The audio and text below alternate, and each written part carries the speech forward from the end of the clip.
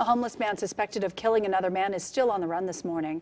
CBS 2's Cara Finnstrom is live at LAPD headquarters with the latest. Cara? Suzanne, detectives here may have and be releasing security camera video that captured the suspect. That could give them a big break in this investigation. Let's give you a look at where this all happened on New Year's Day in the morning at about 8:30. This is at the counter of Margarita's Place restaurant downtown. Police say a man in his 50s who lived nearby was eating. He and another man got into an argument and that the attacker pulled out a knife and stabbed him repeatedly before running off.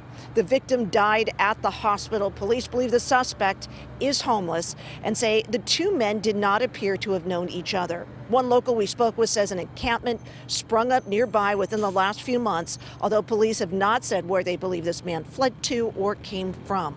That local says there's also been increasingly visible problems with drug use on area streets. People are shooting up in the alley right here on Harlem Place all the time. I've had to jump the fence to call the police to get a guy who is ODing, and then, the ambulance comes by, gives him the Narcan or whatever to help resuscitate him. The restaurant is in the 100 block of 7th Street downtown. That's not far from headquarters here, less than a mile, and also not far from Skid Row. Back here live, Suzanne DeMarco. Again, hope that these images may be able to help police break this investigation.